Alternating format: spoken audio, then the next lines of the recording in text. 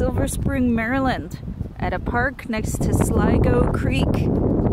Sligo Creek. Beautiful park, highly maintained. We're in Montgomery County, which has a pretty awesome resources for county plant and park management. They have a lot of money, and like there's county employed arborists and all that, and you can get the county to help you with like lawn trees if you want to get a cool tree installed. So we're at the park. It is December 22nd, windy, chilly, plus 7 Celsius out right now.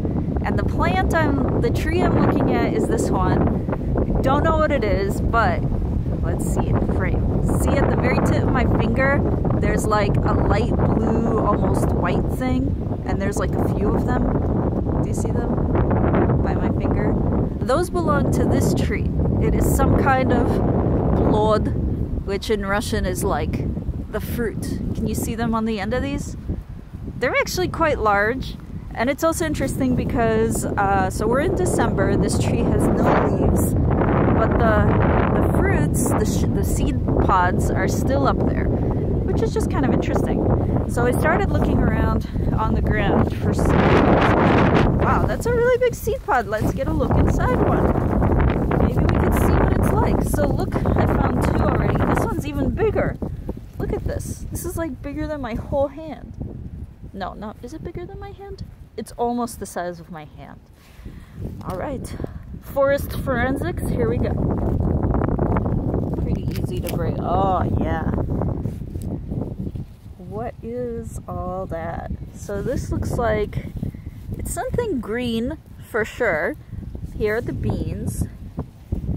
I'm gonna smell it, you guys. I like to get as much of a different sensory information as I can. What I'm gonna smell for is whether it smells rotten or fresh. Let's smell. Don't put it up too close to your nose. Waft, especially if you suspect it's getting rotten. This is getting rotten. But this smaller one, which I already opened, this is how it looks. It almost looks like seaweed or something in there. So that would be like the food for the bean, or the thing that attracts an animal, right? You've got the bean and then you've got like the nutrition or whatever. I'm gonna smell this one too. This one doesn't have much of a smell. It smells pretty fresh, which is so interesting. I guess this green stuff, I wonder what it was like when it was ripe. The reason I'm asking is always because I want to know if we can eat it. That's my main motivation, because if you can eat, look at how big these beans are. If these are edible, you could just like walk down here and pick up a few beans and throw them in your soup whenever you want. And it's like, wow, free, amazing, delicious beans. I bet they're not edible, but we're gonna find out. We are going to find out. All right, I hope you've enjoyed this episode of Forensics. See you next time. Good morning, everyone. It is now the next day after I was in the park in the previous video, and based on some online sleuthing, I believe I know what the tree was. I believe it is a Kentucky coffee tree, otherwise known as, I have it written down, Gymnocladus dioicus in the Fabaceae family, which is of course Fabaceae, like fava is the bean family.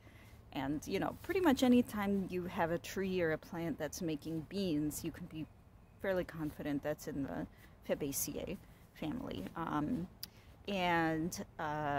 This tree is, according to Wikipedia, native people use it as, they can roast the beans and then they are edible, but they're not edible before roasting.